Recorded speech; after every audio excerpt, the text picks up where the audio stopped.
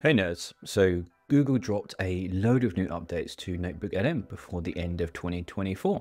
I'm going to take you through what's new since my last NotebookLM tour back in mid-2024.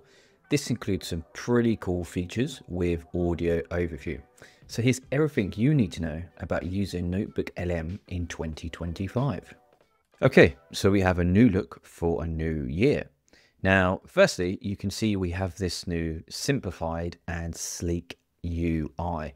Now, the previous one wasn't bad, but it could be pretty difficult to navigate and find quick actions. So we now have this free panel interface with your sources on your left-hand side, the chat window here, and also Studio. So sources remain where, as it says, your sources live, obviously.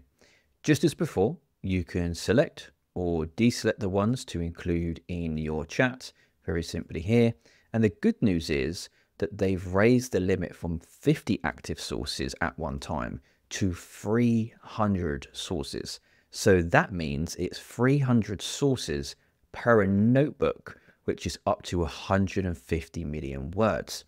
You also get raised limits for audio overviews, chat Q&A, and total notebooks as well.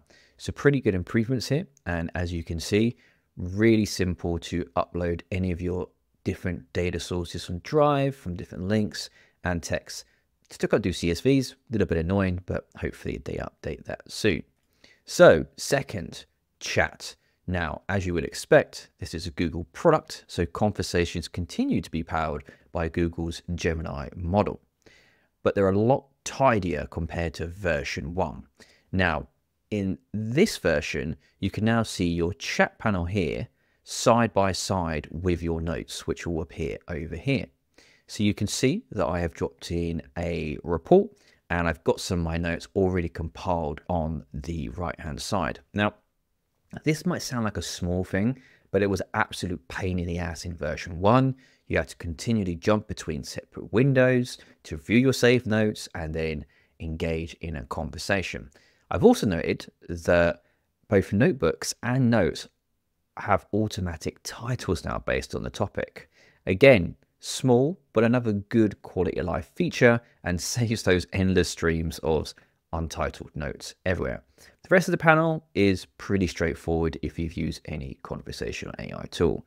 You can create docs, as you can see here. You can ask your questions in the chat window here. And of course, you can save notes and add notes, which will appear on your panel here on the right-hand side. Now, also to note, there is now a paid version or a plus version of NotebookLM. I'm using the free version in front of you right now. So everything that you see, you can access with a free generic Google account. If you decide to get a paid version, you will get the added bonus of choosing a chat mode, which basically means you can tell NotebookLM to act as a guide, an analyst, or even define your own instructions. So for those of you who are ChatGPT users, this is basically Google's answer to custom instructions. I believe part of that membership or subscription is in the workspace package. Now, let's focus on our third panel, which is Studio. So we're now on our third panel, and this is called Studio, as you can see here on the right-hand side. Now, it's here that we see quite a few improvements. In the last half of 2024, you might remember the internet was ablaze with the audio overview feature from NotebookLM. Basically, your notebook was turned into an audio conversation between two AI hosts. They were absolutely everywhere.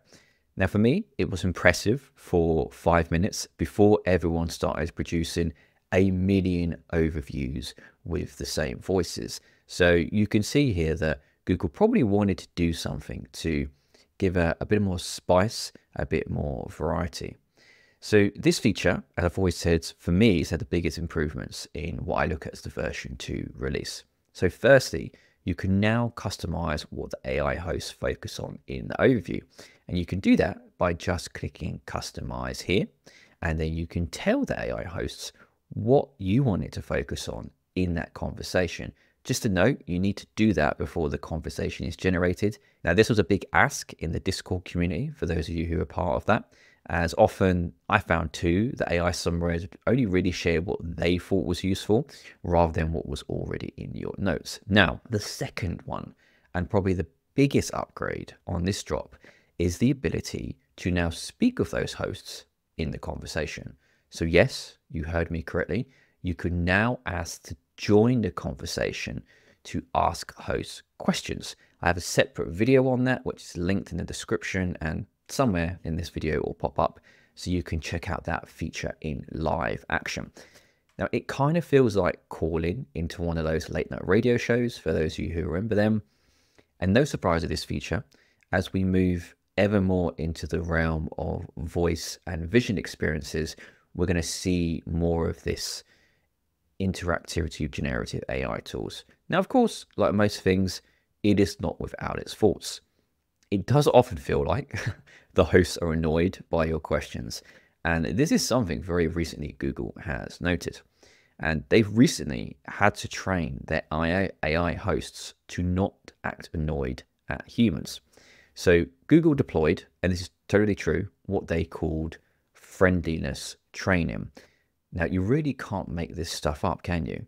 So for those of you who are curious about this friendliness training to make sure these hosts weren't annoyed, you can find the link to that article from Google in the description below as well. Okay, folks. So that's it. That is what you need to know about the latest upgrades to NotebookLM for version 2, what I'm calling it. If you want to watch my previous step-by-step guide where I share a number of use cases for NotebookLM, you can get that in the description too. I will speak to you in the next one.